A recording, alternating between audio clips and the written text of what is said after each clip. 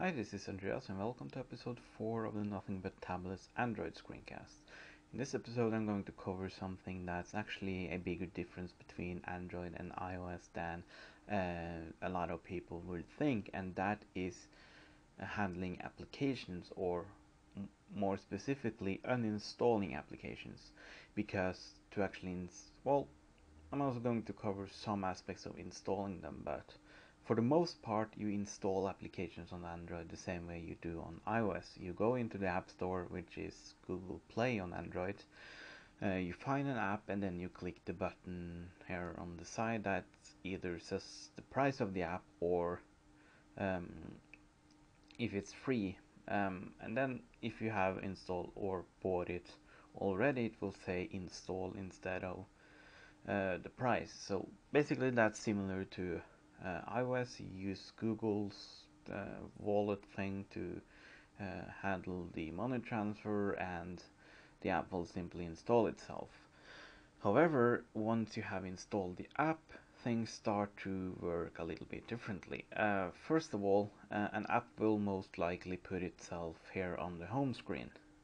So if you do get an icon down here on iOS, you could normally just hold down on it and it will start shaking. You click the X and that's when you actually uninstall the application, because iOS only has the one home screen. It doesn't separate between home screen and an app screen, so to speak. So it doesn't require any other place to handle uninstalling applications. Android, however, treats all of these icons as just shortcuts to applications hidden elsewhere in the operating system, which is much more similar to how things work on Windows. So if you have a shortcut to a program on Windows, it's actually just a shortcut. It doesn't uninstall the application just because you delete the shortcut. So for instance, here I have a shortcut to Dolphin, a web browser. So I could add just another um, Dolphin shortcut just to demonstrate that this is definitely not the same as um, having the entire app, because now I have two identical ones, because these are just shortcuts and nothing else.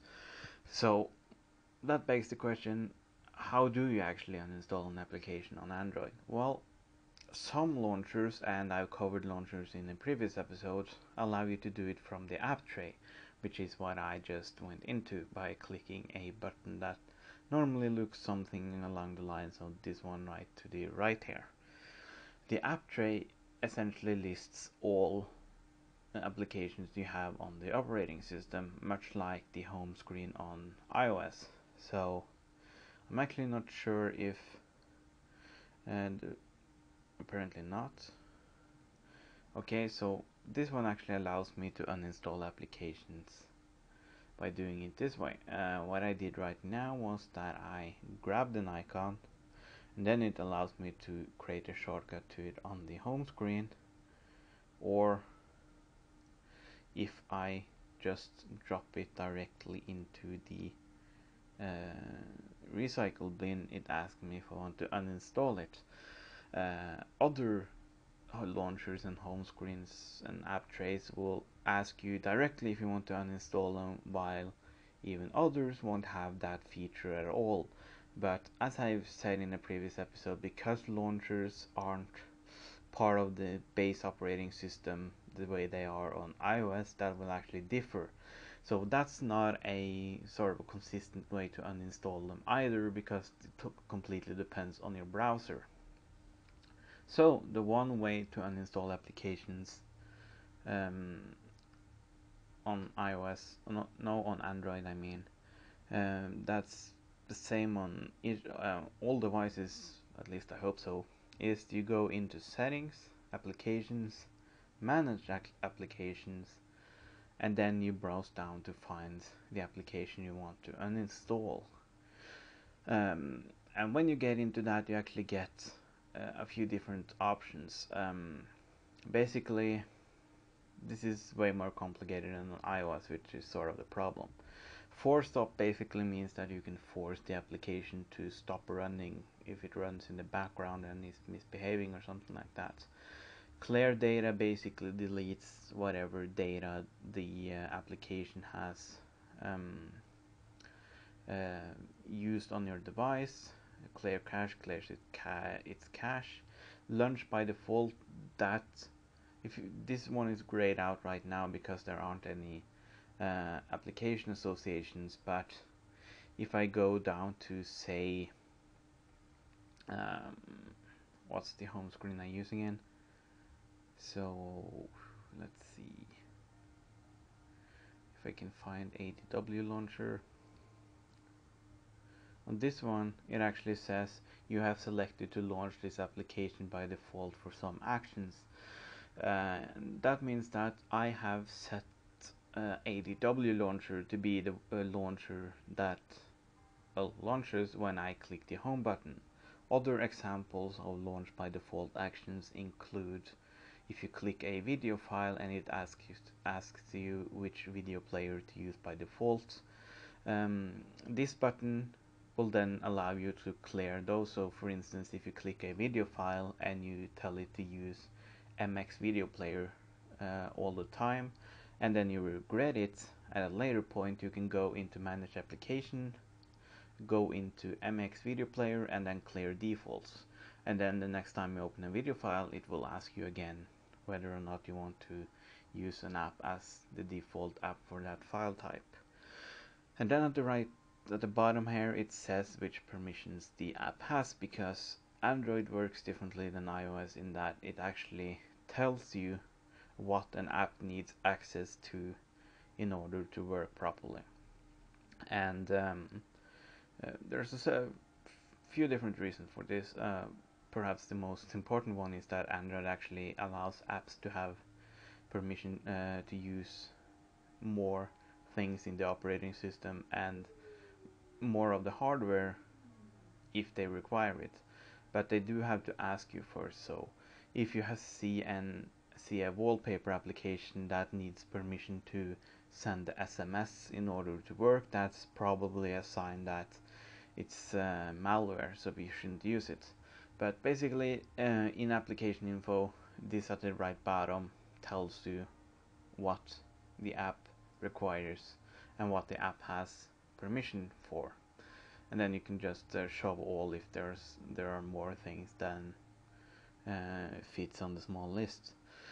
But what I actually came in here to show you was this uninstall button. I'm not going to uninstall my launcher because that would be bad. Then I would have to redo it. But basically if you click uninstall, then it will uninstall the application, obviously. You can also go into Google Play and search for the app in there. So if I search for ADW,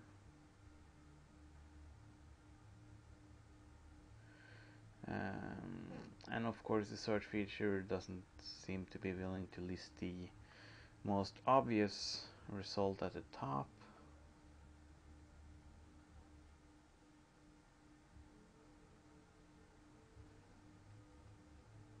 There we go. Then you also have the option to uninstall it right here from the Google Play site for that app.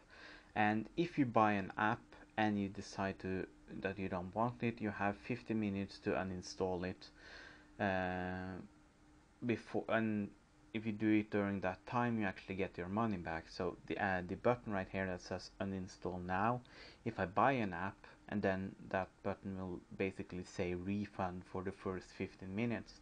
And if you click that refund button, it will actually refund the money you paid for it and uninstall the application. So that's a nice thing about Google on an Android that isn't on iOS, is the automatic refund feature. So uninstalling it here and uninstalling it in settings are basically the two different ways of doing it that's more or less similar on all devices. Another thing to be aware of when it comes to installing applications on Android is that you don't actually have to install them from Google Play.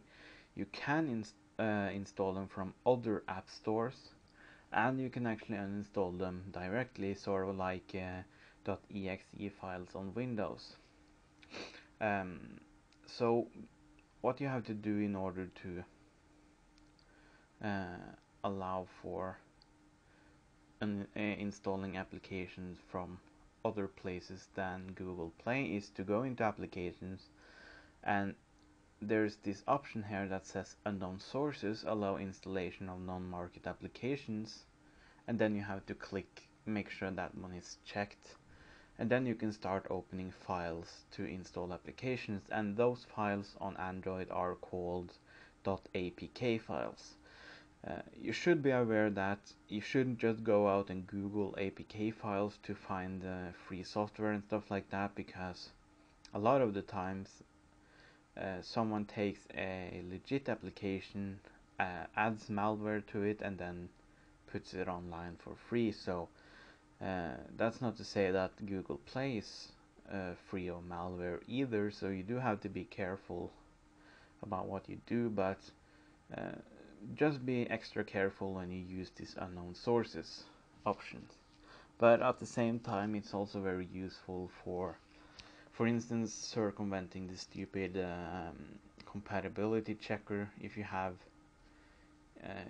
a tablet and a phone, and you need an app from one to the other, and it says it won't work on the other, but you think it will, then you can transfer the APK file from one device over to the other and basically see if it works. So finally, I'm going to cover something that's a big annoyance of Android.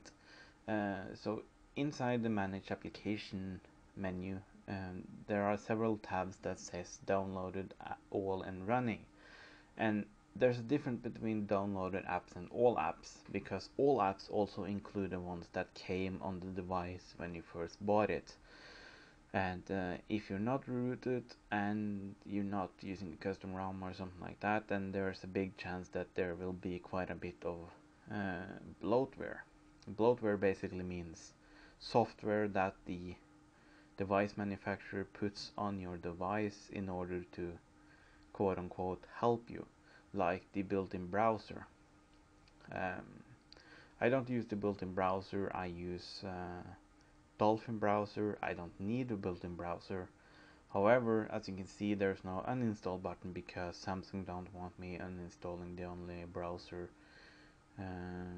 that they think should be on the device, which is sort of annoying. If you have root, you can freeze it so it can't run and even forcibly remove it, but for a lot of applications that come with the device, you can never actually uninstall them. And that's very annoying. I think that's basically sort of anti-Android, because on Android you expect to be able to do whatever you want with your device, and so having applications that you can't uninstall sort of defeats the purpose. So here's one example: Keys via Wi-Fi. Keys is sort of Samsung's version of iTunes. I don't like it, I don't want to use it, but I can't remove it, so that's just an annoyance. Something else with this is that sometimes there will be updates released to applications that come on your device, and even though you can't uninstall the applications, you can uninstall the updates. So for instance, Google Play Store, when I first got this device, that was called Android Market, and it was a previous version of it, so it doesn't actually allow me to uninstall Google Play / Android Market. However, it does allow me to uninstall updates. So if I click this button that says uninstall updates, it would then roll back the application to what it was like when I first got the device, which means that I would once again have Android Market instead of Google Play, and when I first booted it up, it would then prompt me to update it to Google Play. So the reason why that's important is that sometimes they add features that you don't want in recent updates to the app. Um, Other times you might want to, or you might have to sort of reset the application. So when Google Play was first released, uh, when they made a jump from Android Market to Google Play, a lot of people actually didn't get the update right away. And one way to fool the update was to uninstall updates to the current version of Android Market, and then you would get the Google Play upgrade as part of the normal updates that feature prompts. So just being aware that there's a difference between uninstalling applications you have put on there yourself, uninstalling applications that came with the device, and uninstalling updates to apps that came with the device can help you sort of understand how or why something works the way it works, why you can't uninstall applications, and even help you to fix issues with built-in applications. So I think that's all for now. I think I've covered most aspects of uninstalling applications on Android. There's a lot to be aware of here. You can't just it's not just going to iTunes, clicking an application, and then making the icon shake and remove it afterwards. There's all these shortcuts and difference between native applications and non-native applications and all that sort of thing that you have to keep in mind when you're dealing with Android. In some ways it's more complicated, but in other ways it's also a more powerful way of doing it. So just be aware of the difference and you will be fine. Once again, thank you for watching. This has been the Android Screencast episode 4 for Nothing But Tablets, and yeah, I'll see you later.